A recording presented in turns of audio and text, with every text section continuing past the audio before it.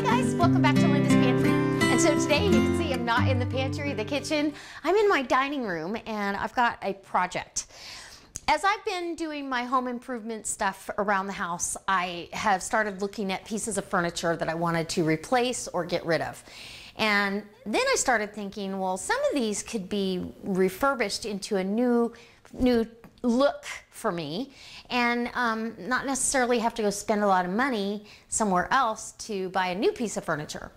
So that being said, I'm going to start with this. I did do a couple picture frames that were kind of the old school oak and in my hallway, and they came out beautiful. Chalk painting. If you've never heard of it, it's been around a long time, but it is a fun way to do it because the prep work is so minimal.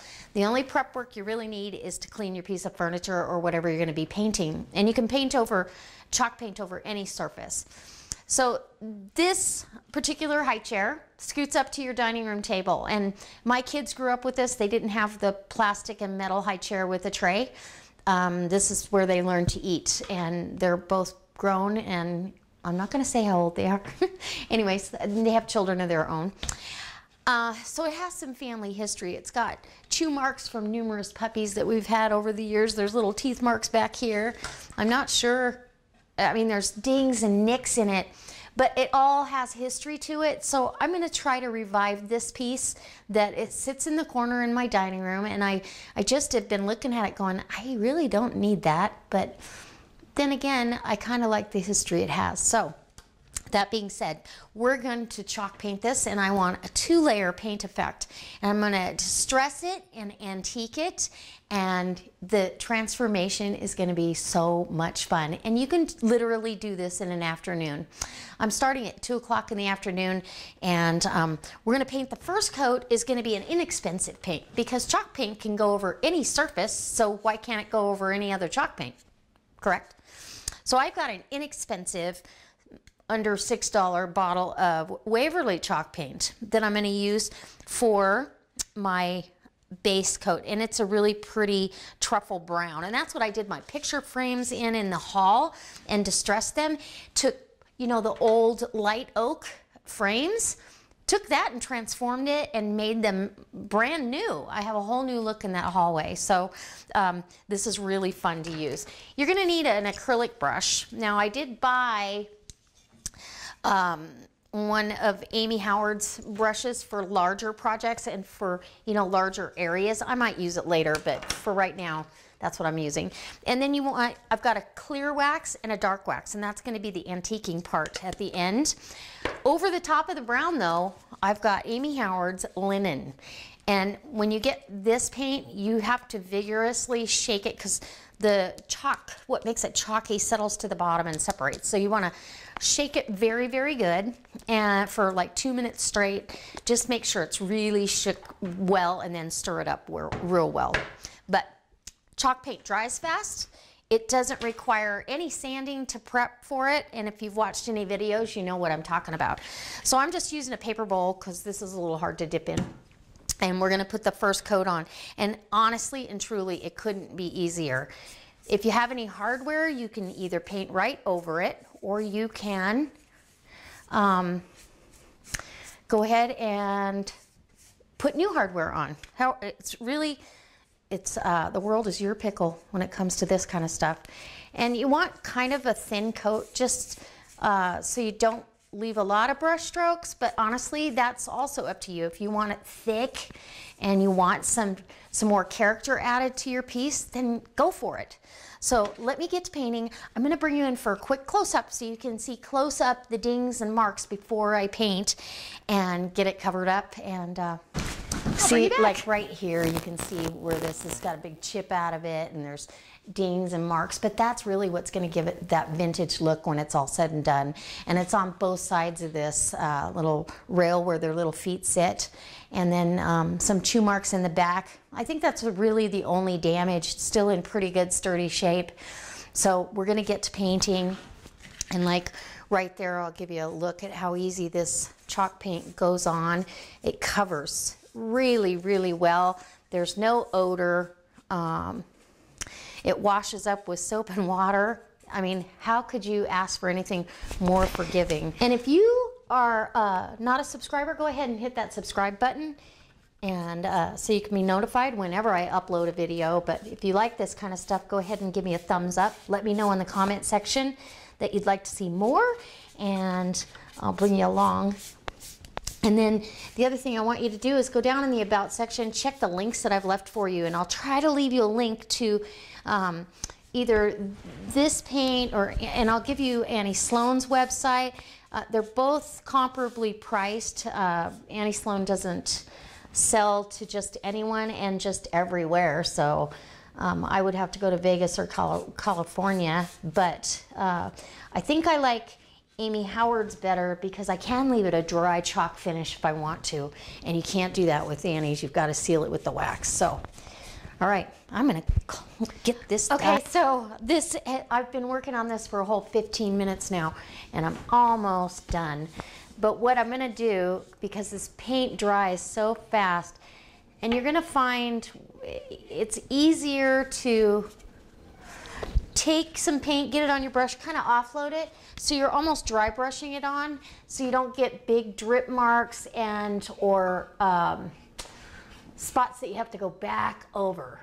If you see a spot's thin, then you just go back over and get it when you see it. But that's how easy it is. As soon as I get this top done, then I'm going to flip it over and I am going to do the underside of everything. And you'll want to look at your piece 3 or 4 times because it's very easy to miss a little piece. Is it the end of the world? Absolutely not. Just stress right through it and you'll be fine. All right, guys, about 15 more minutes and we're going to be putting the second coat on. Yay! Okay, so I've done the underside of my chair, the whole underneath, everything. And I did that because it was done originally and I want it to look good no matter how it's sitting for future. And this whole chair only took less than half of an 8 ounce, less than 4 ounces of paint. So you really can stretch this a long way. So when you're thinking a quart of paint being $35, you know, there's ways to stretch it. Get the cheaper one if you want a 2-color effect. And, you know, they go a long ways. I'll be able to do a couple pieces of furniture with this particular linen color.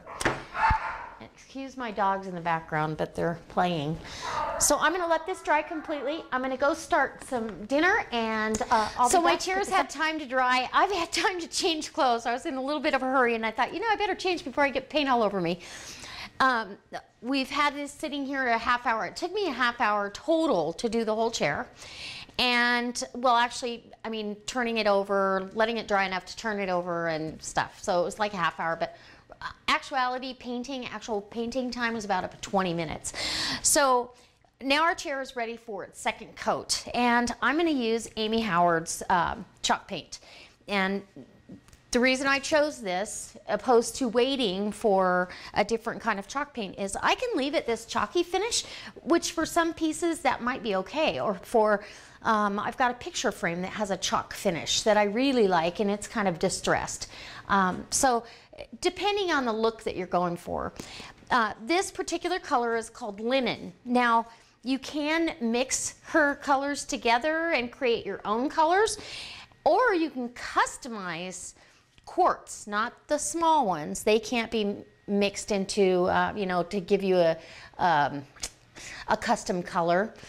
But for quartz, you can pick anybody else's color swatch and say, can you make me this? And they can do it, which is really nice. And I just got a custom quart of red, and it's a Russian red, I think is what they called it, but it's a deep, rich red. And I've got some pieces coming up that are gonna be in this, and it's gonna be outstanding. So this particular color, linen, is just beautiful. It's a soft off-white. I think it's gonna make this piece just pop. And I'm already getting paint on me. There was a wet spot right there. That's okay. At least I didn't get it on my clothes. So I know these legs are dry and these railings are dry. I'm gonna start there, and the top of my seat is dry.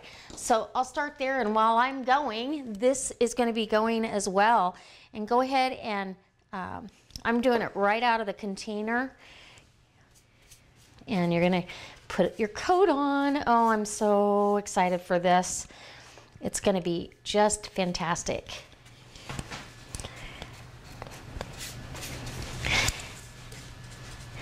And I'll bring you in just so you can get a close-up of what this looks like. And there's different techniques you can use for getting your the look of your paint. If you want brush strokes in there, just so when you do the extra distressing or antiquing, it'll give it a different effect. So I don't mind if there's brush strokes on here at all, because this has teeth marks on it.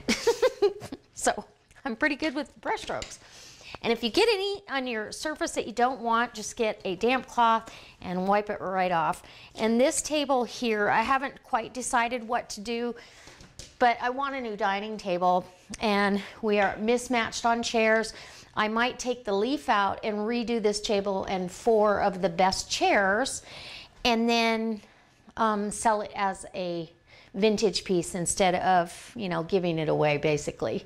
It might be a little bit of work, but it might be worth it. So we'll see. We'll see how much I want to do to get rid of it. All right, guys, I'm going to keep painting. I'm not sure if you can actually tell how chalky this is, but it's a very flat, chalky texture to it. Smooth, but it's got that flat feel on its own, and a very flat, non-reflective surface on it by itself. So that's really what you've got with these kind of chalk paints until you wax them. And so just gonna keep painting here, and I can't wait to finish this. That's the fun thing about this, is you can literally do a piece in an afternoon and get it all done, completed, and ready to cure. And the curing thing is the wax has to cure. It doesn't necessarily have to harden, but it really has to latch onto the surface and everything underneath to really set and dry. So if you were doing these to resale, I would not let a piece go. If I was going to sell this, let's say, this piece, I wouldn't let it go until it had been completed for 3 days and it was really well cured, because you want the surfaces ready for use, if that makes sense. So anyway, there you go. Hope you like these tutorials. I finished the painting part of this project, and today, because my lighting was getting bad, I want to be able to see it, and because you're putting a clear wax on, you want to be able to see it in good lighting. So I've got my clear wax here, which is kind of like a, well, I know it has beeswax in there, and you're just going to take small sections, and less is more in this case. Just small sections and spread it on a real thin layer. And when you watch any of Annie Sloan's instructional videos, she describes it as putting on hand lotion. You put it on like you would put hand lotion on. If you put too much all day long, you're like, ugh. So you don't want to do that. So you're spreading this a thin layer. It's going to sit on here for 20 minutes, and then I can actually come back and buff it and get a nice little shine to it, but I'm also going to come back and distress it at that point. So you can distress before you wax, and I've done that. But what happens when you do that is you get a lot of dust. You don't get as much dust to clean up before you start your antiquing when you do it this way. So if that makes sense to you. So I will bring you back when we are, or I am, I always say we, and it's always just me, but when I am putting or distressing it. And all you're going to do when you buff is come back here with a clean towel, and you're going to get in here and really give it a good rub down, and that's going to get the excess wax off. It is also going to give you a nice shine, but you want to let it sit for about 20 minutes. So let me show you what distressing looks like on a picture frame.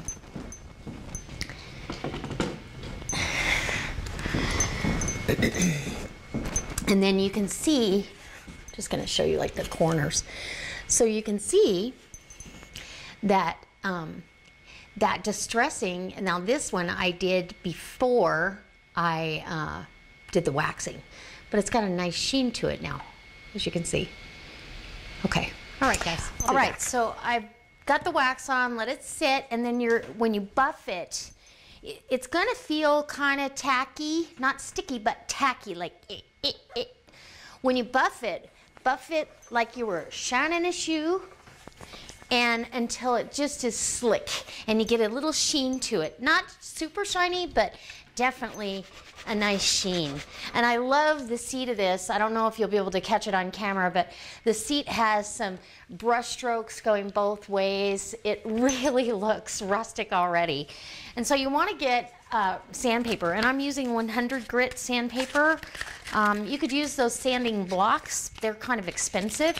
And everywhere the little chair would get stress or wear marks, we're going to go ahead and go in and get it buffed. And before, or sanded, distress it. Before you do a spot, make sure you do not feel tackiness. And I did not buff this, so right here I've got to go ahead and get this buffed because it still feels, you can feel the tack. And that's a good sign that it's ready for you. Now it looks better. For you to go ahead and distress. So I'm going to bring you in and we're going to go ahead and get this done. So this is the little spot where their feet go, and it's already chewed up. So I really want to distress around those spots. All the edges, the raised edges, go ahead, and depending on how far down you want to go, you can go just to the brown that's underneath, or you can go all the way to the bare wood. And in some spots, I'm definitely going down to bare because I really want to show like this piece has been well used, and it really has. It just, my kids were not that hard on it. I don't know if you can see how it's starting to take shape there. But any of your edges and corners can be distressed, and should be, where natural wear would happen. Oh yeah, now see that coming along? I hope you can see that. That looks very cool right there, the way it is. Some of it is down to bare wood, some's down to the other paint. So keep going across there, and distress away. This is kind of fun, and this is where you can get very creative, because how little or how much you do is completely up to you.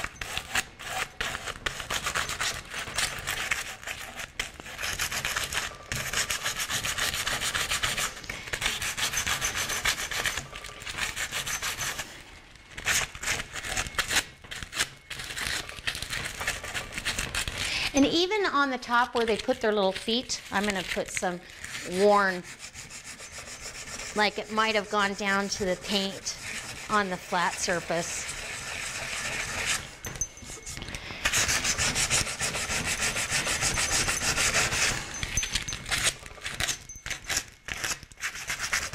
All right, let's get going up to a different spot here. I really like the way that looks. It looks very naturally worn, and oh, how fun is this? And this big chewed up spot there, what character it's giving this piece.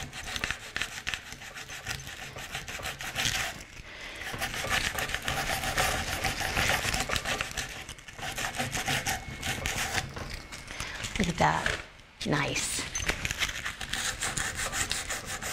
Get creative. There's no rule of thumb. I will tell you though, this you got to put a little bit of elbow grease into it to get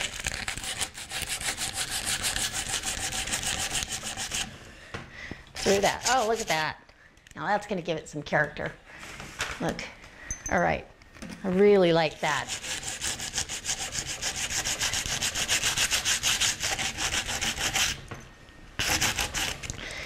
All right. Okay, so I'm going to continue to distress, and I'll bring you back when I've completed the chair the way I want it. I hope you can see all the distressing that I've done. It really looks worn in all the right places. I'm super excited about how this piece is coming out. And it's turning a piece of furniture that I really never liked the looks of into something I'm gonna love to have sitting here with all the memories that it has. And I've even got some just distressing on the seat here and left a lot of the brush strokes in there. If you don't like to see the brush strokes, you can certainly sand just with less pressure, but I had to change out of my sweatshirt because it's a workout to get what you want. And you really can use your artistic creative juices, if you will, on a piece like this. So let me bring you in and show you up close before I start my, so here's the little foot area, and very fun little dents and dings, and you can actually dent your item up if it's not got enough character. This one absolutely did have enough, so I left it, but you get your wear marks on the front of your legs and anywhere there might be wear marks. And then up here also got some good, and even in the back, down here on the railings and on the back here, sorry, I don't do this very well, but I did want to vlog this because I get asked all the time, please show us what you do when you're not on creating food. So there you go. Anyway, very, very fun project. So if you have some projects you'd like to do, I highly encourage you getting them done. Get going on them. So you're gonna dust, you're gonna have a lot of dust. I vacuumed up here, and I'm gonna go ahead and get to antiquing this, because even though now it looks very rustic and almost antiqued, it needs to be antiqued with the dark wax to give it an aged, almost a tea stained look. So, and that's what I'm going for. All right, so to do the dark wax, you want to work in real small areas, and this is what it looks like, okay? And on the rag, nice clean rag. So I'm going to start here on this distressed area, and you're just going to put it on there, get it down in those cracks. And again, I've ordered a waxing brush, but it isn't here yet, so we're just gonna do it this way. And as you are applying it, you're gonna be, oh, look at that. Look how cool that looks already. Oh my gosh, just fantastic. It's making this chair look as old as it is. I love it. And again, as much or as little as you like. I mean, if you really want to leave a lot of the dark on there, that's totally up to you.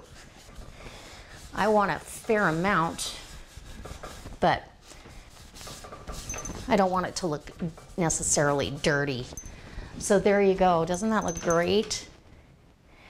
It's got, you can see the difference in the color between there and there. It's really got that tea-stained look, and I'm super happy with it.